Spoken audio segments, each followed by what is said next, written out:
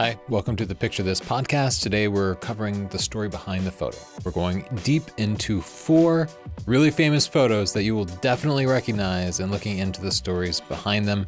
You can watch this on YouTube or you can check out our podcast at scp.io/podcast. It's on all your favorite podcasting apps. Tony, do you know what? What?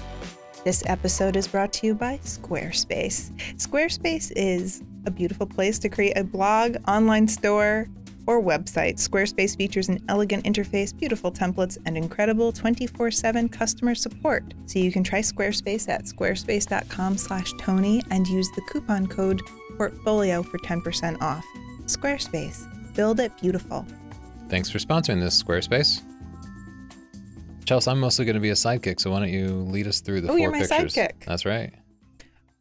Well, the first picture, I know some of you are just listening to the audio, but even a description of these pictures will make them recognizable. Yeah, this is Einstein sticking his tongue out. Yeah, Einstein Everybody sticking knows his tongue out. It's iconic. The photographer is author Sassy, and the picture was taken in 1951. You know it. He's sticking out his tongue. His eyebrows are up. It's used everywhere. It's on mugs. It's on everything.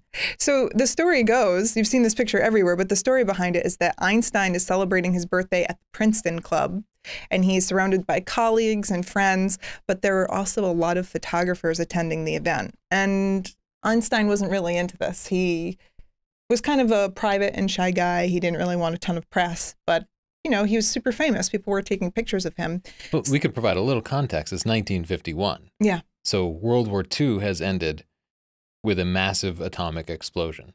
And Einstein is largely to credit for this. Certainly a lot of people are giving him credit for this. He's done a lot of work on this. He's certainly at the time the world's most famous scientist. Yeah. He's one of the most famous people on the planet. And certainly everybody in America is giving him some amount of credit for ending the war. Yes. He's a big he's a deal. rock star. Yeah. A science rock star. Like Stephen Hawking's a big deal now, Mm-hmm. but Stephen Hawking didn't end any wars with his science. He's just a good scientist. Einstein's a rock star. The rock star, as though a rock star is better than a scientist. But so it's the end of the night. He's ready to go home. His friend, Dr. Frank Idolot, offered him a ride home, and the photographers rush at the car. And this is when Arthur Sassy, the photographer, gets kind of in the way, gets right in front of the car with the door open and asks Einstein for one last picture, one last smile. And instead of smiling, Einstein sticks out his tongue. And that's how you get this famous picture. No other photographer there got it. He was the one that got the shot. And the editors... It wasn't something Einstein did on a regular basis. It wasn't something planned or posed. The photographer didn't do anything. It was a right time, right place thing, it sounds like. Yeah. Also, did Einstein drink? Just a good question to ask. But anyway, so the photographer's editors debated whether or not the photo was even appropriate, but it went to print. It was a huge hit. Even Einstein loved it, and he requested 9 copies of the print and then sent them to his friends and family as greeting cards. Yeah, and he used it on his Facebook as his Facebook profile picture for weeks. So here's the uncropped version. For those of you not viewing this podcast, you can see he's with his 2 friends in the back, and he's sticking out his tongue in the back of a car. They both seem to be having a good time. And then in this picture, you can see that he just wasn't making any face at all. He was looking down. So even if he hadn't taken a few more shots, he might not have gotten that important moment. Yeah, it was a split second. It wasn't like he was just walking around sticking his tongue out or just generally being goofy. He was just hanging with his friends, had a spontaneous moment. Okay. So I want to go back here because I talked about Dr. Frank Idolot. I believe that's how you say his name. This guy here, Tony, I was researching this picture and that name sounded really familiar. And do you know why? I don't know why. Because his house is 4 houses down from us. Does he still live there? No, he doesn't still live there. Dead. He passed away a long time ago. But one of his family members lives there. Oh, that's funny. And we had a town meeting not too long ago when people were talking about how this is a historic district and how Einstein had spent time at our beach and in our neighborhood. And so I just thought it was funny that here's a picture, one of the most famous pictures of Einstein, and a guy that lived down the street from us is in it. Small world. Small world. This picture, people definitely know this picture. This is a more upsetting picture by photographer Kevin Carter, and it's called The Vulture and the Little Girl. It was taken in 1993. You probably recognize it. It's a starving child in Sudan, and there's a vulture. She's crouched on the ground, sort of folded forward, almost like when you see the picture, the story it tells is a girl who can't support her own weight. Her ribs are poking through. She has some sort of necklace, but she's folded forward with her forehead almost against the sort of barren ground with just little patches of grass. And yeah, just out of focus in the background is a large vulture. Yeah, it's a really upsetting photo. And there's nothing else in the frame, basically. No. Just sort of barren ground. So this photographer, Carter, he took a trip to Sudan with the United Nations as a part of something called Operation Lifeline, and he was a photojournalist that was invited. And as they were flying, they stopped at a feeding center, a distribution center, to drop off food. And the photojournalists were told, you have like a half hour. We're going to land. We're going to get this food to the feeding center. You can take your pictures and then come right back. We have to take off again. So is his job there to sort of document the efforts that are going on, maybe people for their own promotional materials? Yeah, people know that there are people in need and people are starving, and so he's there to document it, and these UN workers are there to help bring food and some relief to the people. So his goal is probably to capture a picture that would motivate people to donate money. Exactly. To help this cause. He's trying to do a good thing. So he got off the plane, and women from the community were helping get food off the plane and bring it back to the feeding center. And while they were lifting the food, they were letting their children just kind of, come out and lay around. And Carter was taking pictures of all of the kids. And he happened to see the scene where the little girl is laying there and there's a vulture. And the story goes that he kind of quietly snuck up, hung around, took a few pictures, and then shooed the vulture off. The photo was published in the New York Times, March 26, 1993, and people went crazy. Everybody wanted to know how the girl was doing. People were disturbed by the picture. People were motivated to help solve hunger. People were really upset, and it brought this issue home. But Carter also came under fire by a lot of people because they wanted to know, like, what happened to the girl? Did you fight off the vulture? Why didn't you pick the girl up and feed her? Why didn't you save her? So he was held responsible in a way. And it was partially because people didn't know the whole story. Part of that story was that the people at the UN, the people with Operation Lifeline, told the photojournalists not to touch people because there were diseases, communicable diseases going around, and they didn't want them to be spread. Yeah, if he had, he might have been quarantined. He might have passed the disease on to the other relief workers there. He actually could have made the situation much worse. But also, it doesn't sound like she directly needed help. She was in the process of receiving aid. She had parents there. I guess what I'm saying is the real story is not the story that you read from the picture. When you look at the picture, you see a starving child alone and a vulture waiting to devour that child's body upon its death. Ooh. That is how the picture reads to me. But that's not the situation. The situation is there was an aid station where people were actively receiving food. There was a number of parents and children there, parents caring and watching over the children, just out of the frame probably. And so a lot of the story is told by the photographer's composition. And as photographers, this is always the case. There's always so much going on just outside the edges of the frame that can tell a key part of the story and more of the truth. And there's usually more context to the story. But I think it's kind of an interesting ethical situation for a photographer because you can be in a position where you can document someone's suffering. And I think that feels bad. And I think that can feel, what would be the word, like you're benefiting from someone's suffering. But you also have to take into consideration that this girl's story was spread in a way where it made people feel compassion and it made people care about an issue that was so far away from them. So, do the means justify the end? Right. In my opinion, his original picture was untrue. I mean, it's a photo, it was a real moment, but the story it told wasn't the true story. Well, but here's the thing. I agree that the picture didn't depict the moment he was in, but the reality is that was one child of thousands and thousands, and not all of the children were benefiting from aid, and I'm sure there wasn't enough aid. So it told a story bigger than that one girl, but that girl was one of many, and not all of them were at the feeding center. So yeah, definitely any sort of, distribution of especially items needed for survival to the poor, that's a great cause. And I think often we do this sort of selective, it's impossible to capture the total amount of suffering that's going on. Yeah, it's hard to get that in one picture. Yeah. You also mentioned earlier that it wasn't that the vulture was necessarily waiting for the child to die, which is how the picture reads, but you said there was some sort of waste facility nearby, well, and so vultures were just around. There was another photojournalist there with Carter, and his side of the story was that he went off a little bit further to look for something else to take pictures of. And he said that Carter kind of stayed behind near the plane and took pictures of the kids. The way that he recalled the vulture was that there was some kind of waste nearby that was attracting the vultures. But it does look like the vulture is interested in the child. But Kevin Carter, good person, fantastic photographer. Yeah. This composition, just amazing in every way, fantastic storytelling. He won a Pulitzer Prize for the picture in 1994. Deservedly. This sad story gets a little bit sadder. He took his life in 1994 as well. So he won a Pulitzer Prize.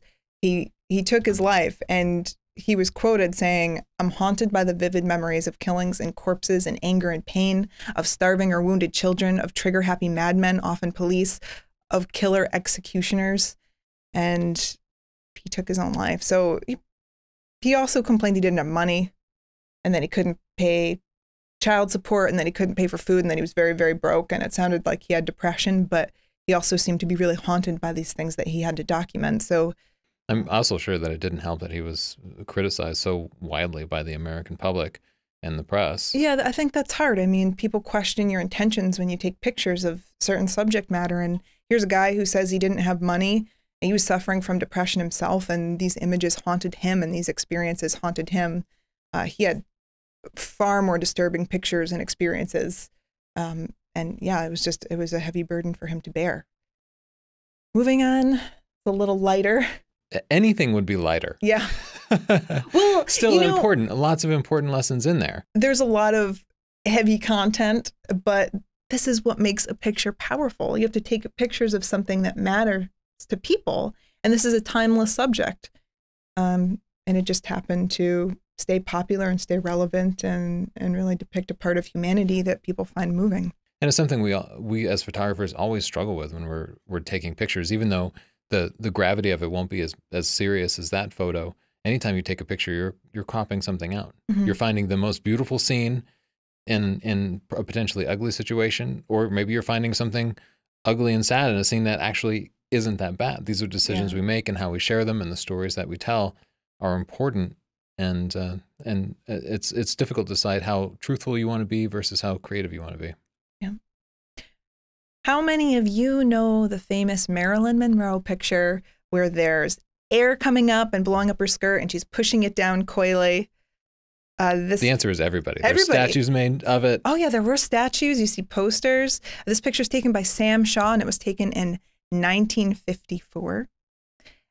I thought the story was really interesting. I had so much fun researching this podcast, actually, because the stories behind all of these pictures were so rich and surprising to me. First, it's an amazing photo. This is Marilyn Monroe in 1954. She's got her kind of short, curly blonde hair. She's in this iconic white dress that wraps around the back of her neck, and the dress itself is kind of long and flirty, and she's standing on subway grating. And presumably the subway train has gone underneath, pushing air through the grating as it does in New York, and this has pushed her skirt up. In a small amount of fake modesty, she's reached down with her right hand to hold her skirt down and sort of cover up as much of her legs as possible. But it's a sexy picture because it's exposing sort of the shape of her legs. Yeah. It's still a modest picture. There's no nudity or implied nudity or anything. She's got like bloomers on or something. But at the same time, it just has this gorgeous composition and exposure, and the skirt is kind of flying up. It's an amazing picture, and she as a model has the kind of perfect kind of surprised expression to go along with it. Fantastic picture. Did you know that the photographer behind this picture was actually famous before Marilyn Monroe? I did not know that. Sam Shaw? His name's Sam Shaw, and he met her on the set of Viva Zapata. It was a Marlon Brando movie from 1952. Does that mean live shoe? I need to practice my Spanish some more. It's like a true story. You should look into it. I don't remember everything offhand now, but it's supposed to be a great movie. She was his driver. Okay, she wanted a role in this movie, Viva Zapata, but she was inexperienced, and the producers didn't think that she had the draw in the box office. And so she ended up being a driver, and she drove Sam to the set every day. He was the set photographer, and they became very good friends, lifelong friends, in fact. So a few years later, when she was well known and famous and was on the set of The 7-Year Itch, Shaw was the photographer, and he was asked to take pictures to promote the movie to get, people in and get those box office numbers up. At the time, he had already done a shoot where he was taking a magazine cover shoot, and he was taking pictures of sailors, and it happened to be a windy day. The sailors were with women, and their skirts were blowing up, and it ended up being a really popular cover, and it ended up being a popular picture for him because of the skirts. So using that success of these windy skirts, he had an idea. What he was going to do is plan a publicity stunt with Marilyn Monroe. So what they did is they pretended to film part of the movie with access to the public. So like 15,000 fans showed up, thousands of fans showed up to watch Marilyn Monroe shoot a scene from The 7-Year Itch. None of the footage actually got used. But what Sam Shaw did was he posed her over the grate on Lexington Avenue in New York City, knowing a train would go by, knowing that the wind would come up, and got ready for a picture. And when it happened, they all pretended it was a surprise. She pushed down her skirt and acted coy, and she yelled out to her friend, "Hi, Sam Spade," which was her nickname for him. Of course, it blew up. People love the picture. It's still famous to this day. But Sam Shaw was the brain behind it, and he was brilliant. That was a brilliant idea. So if you're viewing this, you can see this picture here. There's Marilyn Monroe, a huge crowd of people and press. Yeah, there's at least 50 or 100 people. I see some big studio lights. They shut down the whole street. Not the whole street, part of the street. Yeah, and if you look at the original picture, you can actually see other photographers in the background. So seems to be surrounded at least 180 degrees by photographers. Yeah. And she's wearing high heels. And a woman in high heels would never just casually go stand on grating. No, that would be the last place I would stand. Wow, yeah, because it will slip and break off. I'm impressed that you picked up on that. I occasionally wear high heels in New York City because it's the city. You have to, right? You have to be dressed up. Anyway, point being, it was clearly a setup. But looking at the picture, I would have guessed that they probably brought in a wind machine or something. But it was actually from a train going underneath. That's what I read. At least that's the story that's told. I mean, who knows what they set up, if they set something up. But based on what I read, it was just the train. And what about these photographers who are directly behind her, who didn't get a shot? They instead got a picture of the photographer taking one of the most iconic shots the world has ever known. Sam was granted special access, so he was the only one allowed on the other side. And they went and they reshot these scenes from the movie, and then they also did a special promotional photo shoot. I think she was doing the same thing, putting her dress up, and he was the only one that had access to that shoot as well. So they had a really special relationship professionally and personally. I think the lesson here is a bit of networking, right? Like, get to know people, stick with them, build relationships and friendships. And long term, you don't know who the next Marilyn Monroe is going to be. It could be your driver. Yeah. What are the odds of that? But it's possible. Yeah, I think, be nice to your Uber guy. We're in a really competitive industry, but I think that it can be tempting to be competitive with people in your field. Yeah. But it's just so much nicer to make friends with people and to network and to have fun while you're doing it. Like, I love Matt Granger. We do the same thing. There's no reason to compete. You can just network and have fun, and a lot of nice things come up from that. So these two, they met up, they liked each other as people, and they helped each other's careers a lot. To the point where actually she kind of overshadowed his career a little bit because a little bit. When you Marilyn Monroe overshadowed everybody. Yeah. Well, you don't even. These are the only pictures that come up when you look him up, pretty much. So. Is this the first time anybody's compared Matt Granger to Marilyn Monroe? No, it happens all the time. He's probably tired of dealing with it. Oh, the Marilyn Monroe thing again. I wish I could do an Australian accent. I try. It just offends him. Dorothea Lange, migrant mother, March 1936. I'm sure all of you know this picture. It's of a woman. She's with her 2 children. Her brow is wrinkled with worry. She's looking off into the distance. A beautiful black and white picture. If you don't know what I'm talking about, you can look it up and you'll recognize it immediately. So she has what looks like 2 boys, her 2 children probably, Mm-hmm. huddled up close to her. They seem to be covering their face, kind of burying it in her shoulders. She's got very simple sort of farmer clothes. You can see the edges of her shirt are just tattered. She has like a blanket kind of wrapped around her legs, but it's very worn. It's 1936, so the picture, of course, is in black and white, Yeah. but the level of detail and the exposure are just perfect. The lighting is nice and soft, and so it shows the details of the lines in her furrowed brow. She seems very concerned. It's a and she's beautiful not picture. looking at the camera, but she's looking off into the distance. Yeah. She's almost doing that glamour shots thing where you have your hand on your chin. No, I wouldn't Except say that. this conveys completely naturally. This was an interesting picture to me because there are two fairly different sides to this story. Lang's story is that she was in Depression era California. She was working for the Resettlement Administration. So she was going around and taking pictures of these workers that had been uprooted by the Dust Bowl. You know, huge drought, all of the crops died. There are all of these workers and farmers and people that don't have food or work, right? If there are no crops, there can't be farmers. So Well, for people who don't know, what's the Dust Bowl? Well, everything died in this one part of the United States. There's no vegetation. And without vegetation, the winds just sort of pick up and we have this terrible drought.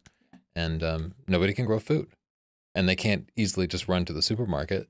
They don't have lots of money or anything. So they're literally starving to death. They can't produce food. They can't support their families. Like I'm saying, it's a disaster. Displacing the farmers and people don't have food. So she's going around and she's taking pictures and she's documenting this for the Resettlement Administration. She drove up to a camp of starving workers. There were a couple thousand what they called pea pickers there, people that were, they actually showed up to pick crops because they had heard that there was work there, but if frost came in, and they tried to reach out and tell the workers not to meet there because there was no longer work. All of the crops had been killed. But they showed up anyway. So there were a bunch of people camped out and they had no work. So Lang drives up. She sees all of these workers camping out. She sees this woman and she's in a lean-to tent with her children. And she takes about 6 pictures over the course of 10 minutes. And she gets on her way and she goes and she makes a note on her image, quote unquote, 7 hungry children. Father is native Californian. Dispute in pea pickers camp because of failure of the early pea crop. These people had just sold their tires to buy food. So she submitted the picture to the San Francisco News and to the Resettlement Administration in Washington, D.C., and they distributed it everywhere. The picture became famous immediately. And the hunger of the people was reported and their need for food. And days later, the government sent in 20,000 pounds of food for the pea picker camp. At this point, the woman in the picture had already left. Lang said, I did not ask her name or her history. She told me her age, that she was 32. She said that they had been living on frozen vegetables from the surrounding fields and birds that her children had killed. She had just sold the tires from her car to buy food. So that was her quote that she wrote down about the picture. 40 years later, the picture is so popular that they actually managed to find the woman. Her name is Florence Thomas. It's the 1970s, and a reporter, based on a tip, goes out and finds her living so she must be in her 80s at this point. She's no longer with us. Oh, okay. She died from cancer. Oh, I see. She would have been in her 80s. I'm sorry. So this reporter tracks her down based on an anonymous tip or just some kind of small tip that she gets. She recognizes her. The woman, Florence, is living in a trailer, and she interviews her about the picture. Her son, Florence's son, Troy Owens, in the picture says, there's no way we sold our tires because we didn't have any to sell. The only ones we had there were on the Hudson, their car, and we drove off in them. I don't believe Dorothea Lang was lying. I just think she had one story mixed up with another, or she was borrowing to fill in what she didn't have. And Florence claims that Lang said that the photos would never be published. She said, I wish that she had never taken my picture. I can't get a penny out of it. She didn't ask my name. She said she wouldn't sell my pictures. She said that she'd send me a copy. She never did. Wow. So their side of the story is that they were driving through. They had car troubles. Her husband went to get the car fixed, and she set up a lean-to with her family to wait for him. Lang comes along, asks if she can take pictures, says she won't sell them or distribute them. The woman says, fine. She takes the pictures, and it just becomes one of the most famous pictures of all time. And this woman never makes a penny from it. In fact, her family was embarrassed that they lived in that poverty. They were humiliated, and they saw the picture as a curse on their family name until the woman in the picture, Florence, became very ill, and she needed money for medical bills. people knew that she was the woman from this iconic picture, and they sent in a bunch of donations. And the Sun said that at that point they were at peace with the picture, because even though it had in the past embarrassed them, it was now bringing them a lot of support from people when they needed it. Wow, that's hard for me to understand initially, because you said that the publishing of the picture brought in 20,000 pounds of food to all these hungry people. So it seems like the payoff for the picture was immediate. Even though they had vacated, it sort of motivated people to donate and actually improve people's lives. But we don't know that she knew that at the time of the interview. Yeah. So that's something to take into consideration. But she ended up on stamps. This picture ended up on stamps. I mean, if you think of it from her point of view, this wasn't her entire existence. This was a hardship in her life.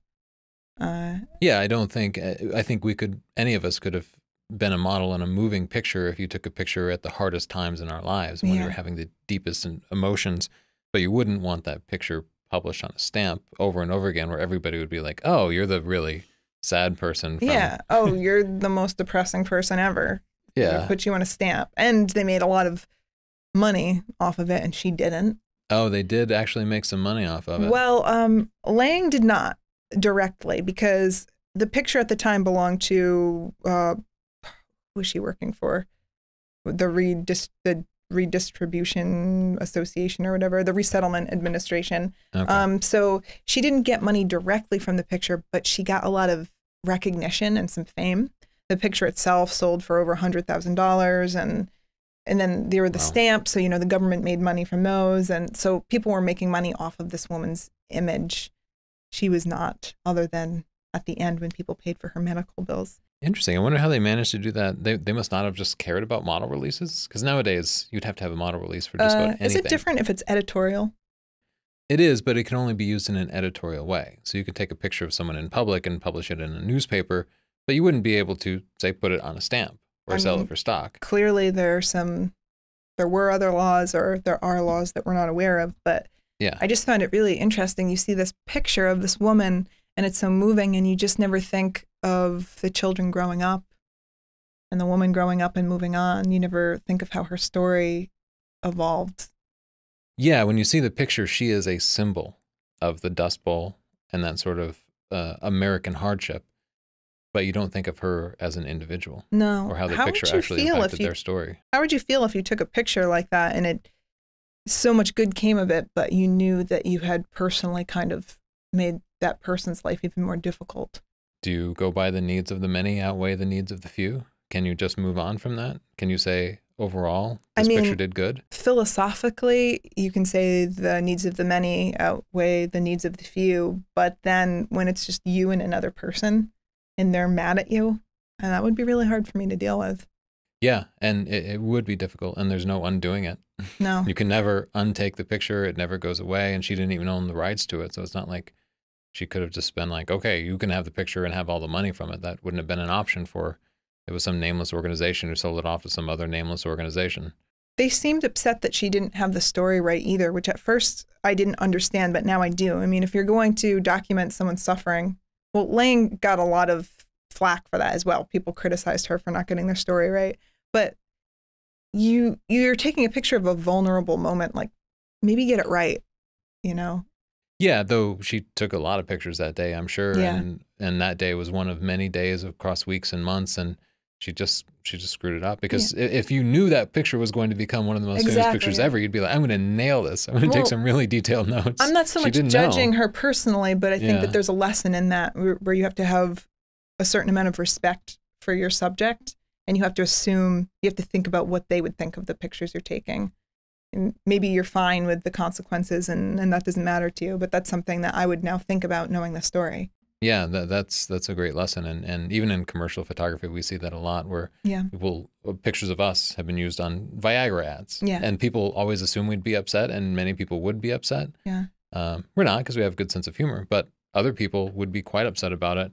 And in fact, many stock models sign an agreement to let their pictures be used as stock, and then they end up on the picture of some seedy magazine or something, and they're really upset. So these models, most people see them as just, they're actual people. Yeah. It turns out models, yeah. Even when you see them as just a symbol of something, they have stories and they have families. That's a good lesson. So I thought these pictures all had a good story and a good lesson to tell. I think it's also important to think of every picture that any picture you take might become important. And how do you treat the picture differently if that's the picture that blows up? Yeah. Because for each of these photographers, we did not cover 2 of their photos. No, we covered 1 picture per photographer. And those are the only photos from these photographers that you probably know. We all have that 1 photo if we're lucky. Most photographers never get that 1 photo. Yeah. And maybe you should treat every picture like the most important one. That's a good lesson, Tony. And on that note, I'm going to remind you that this episode is brought to you by Squarespace. It's the easiest way to create a beautiful website, blog, or online store for you and your ideas. Squarespace features an elegant interface, beautiful templates, and incredible 24/7 customer support. So go to squarespace.com/Tony and use the coupon code PORTFOLIO to get 10% off of your entire purchase. Squarespace. Build it beautiful. Thanks, Squarespace, for supporting us. It's just a great way to set up a portfolio. We both use it for our portfolios. Yeah. NorthropPhotography.com and ChelseaNorthrop.com if you just want to get an idea of how they look and the types of pictures that we take. You can see more of this podcast at stp.io/podcast if you're watching on YouTube. It's great to get the audio version because you can listen to it while you drive and you don't have to be sitting at a computer. If you're listening online. Yeah, please share it. Please share it and send it to your friends that love photography. We think everybody has something to learn about photography. Ratings in iTunes really help us out. Yeah. Thanks so much. Thanks.